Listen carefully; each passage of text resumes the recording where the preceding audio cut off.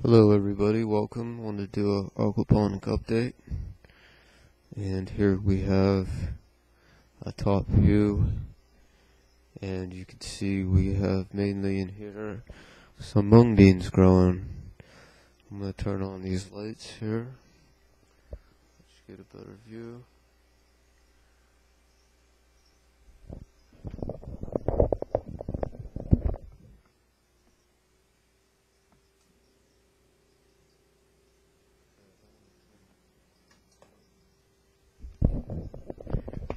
Okay.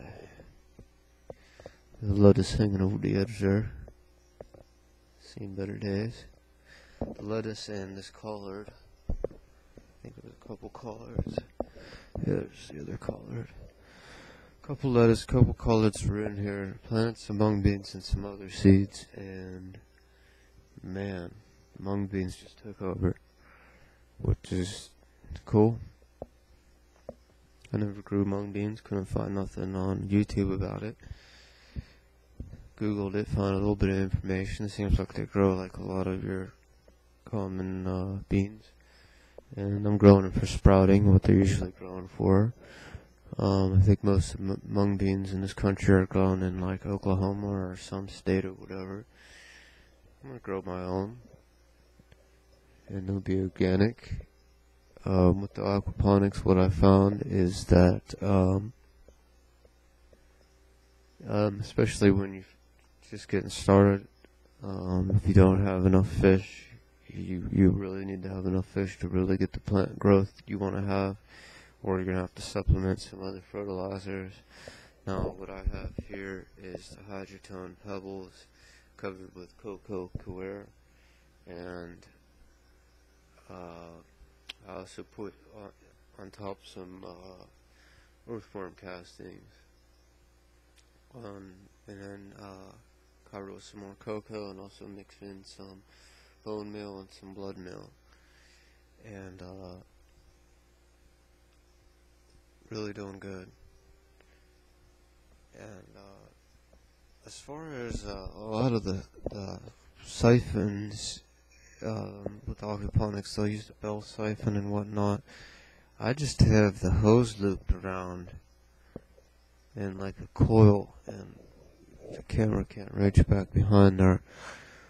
But I've seen a lot of people having problems with making the siphons and making these bell siphons, and then you have to make a special filter to go over top of your bell siphon and all that. You can really just, if you just get enough hose to where you create a loop where it goes. I wish I could get the camera behind there to show you. It's so simple. You just create a loop. You know what I'm saying? I'll have to get a better shot. I gotta get a better camera. But I got some new lights. And it's been really rainy, cloudy here lately, so inside plants in this aquaponic system's doing better than the outside plants in the garden. We got some T5s here, and t10s. T10s are the bigger ones, T5s are the smaller ones. They're more efficient, fluorescent, and use more lumens output, way more lumens, and things shine like the sun, baby. Less energy use. And they're just loving it. So hopefully I'll be getting some mung beans soon. I'm gonna be moving this outside once the weather clears up. If it ever clears up. Circle view again. Oh wait, that's my seedlings. There's the aquaponics. And a couple violas I picked up. 60 cents a piece. Came in little root bound pots on sale because they were all root bound, and transplanted them. And those are my sunflower starts. And the idea is to grow mung beans and sunflowers, and that way I can sprout them,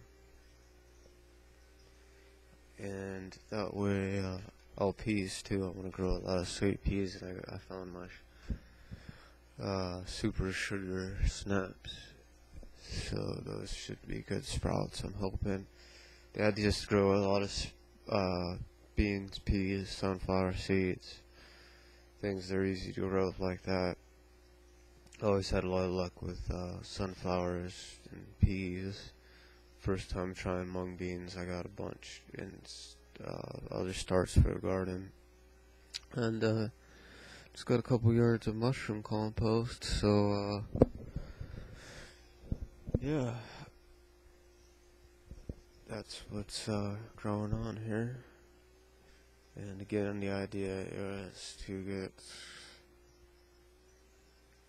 mung beans, sunflowers, and peas to sprout, and you can store those,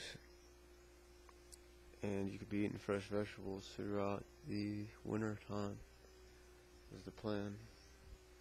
I'll keep you posted on what happens. I'm making on the video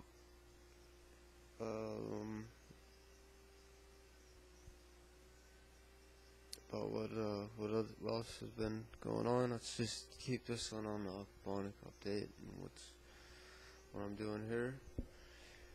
And I think that's it for now. Damn.